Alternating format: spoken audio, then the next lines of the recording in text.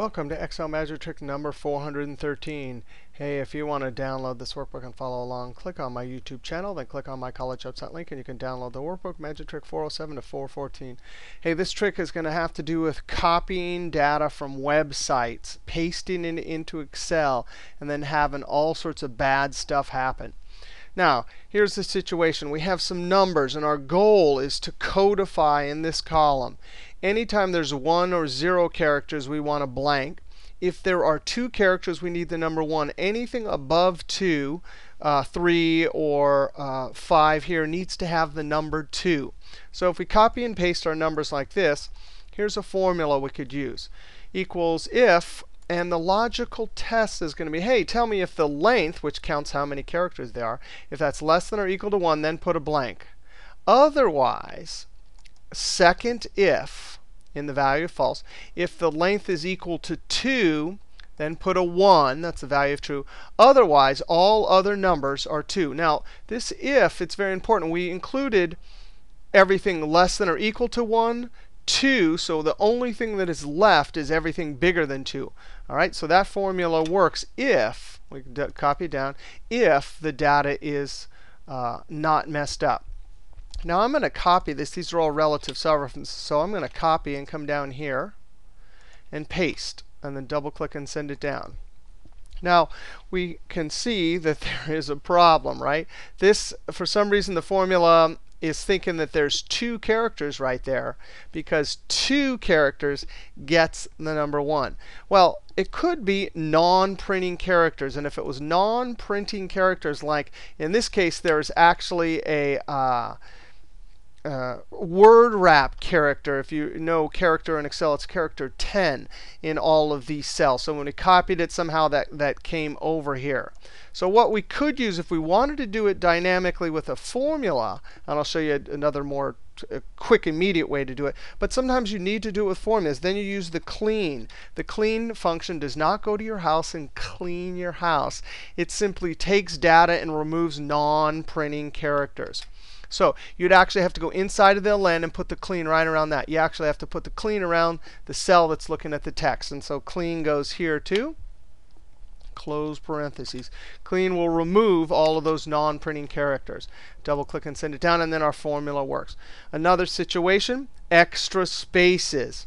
So if I go up and get my formula, I'm going to copy this. And I'm actually going to copy it down here to all of these. All right?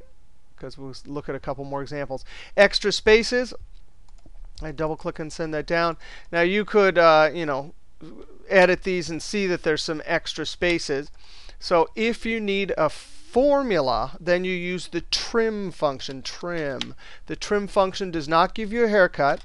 And darn it, it doesn't give you a diet either. It actually removes all spaces except for single spaces between words. Right? So same thing as the clean. You just have to put the trim around the cell reference. And then double click and send it down, and that one works. Okay, so sometimes you need a formula. But there's one method that will fix all of these. If you have extra spaces, if you have non-printing characters, or if your text just comes in, your numbers just come in as text. By the way, you can immediately see visually there's a problem because these are aligned to the left. This is from non-printing extra spaces. This is from non-printing characters. You could also just have it improperly imported as text. All right, so there's our formula. It gives us the wrong answer. There's our formula. But guess what?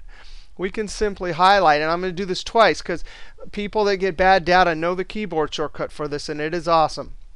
There's a feature called text to column. In 2007, you go to data, text column. In 2003, you just go to the data menu. Right? So the first time I'm going to do it the long way, I hit data, and then I click this. And then I'm going to click finish. And it will you don't even have to click any of this junk, just finish, and it will fix the problem. Now I want to do it. I'm not going to do it this way. I'm going to do it the keyboard shortcut Alt. And look up here. How do Alt keys work? A is for data. Now look up here. E is for columns. And then look here. It's ready to go to next, but I'm seeing an underline there, so I'm going to hit F. Now I'm going to do it in fast motion. I'm going to hit Escape because I do this a lot. I get bad data, and you just Alt A, E, F. And just like that, boom, it gets rid of, because it like re-imports it as and gets rid of extra spaces. Let's try it again here. This is the non-printing characters, or it could be that you have just text. Alt AEF.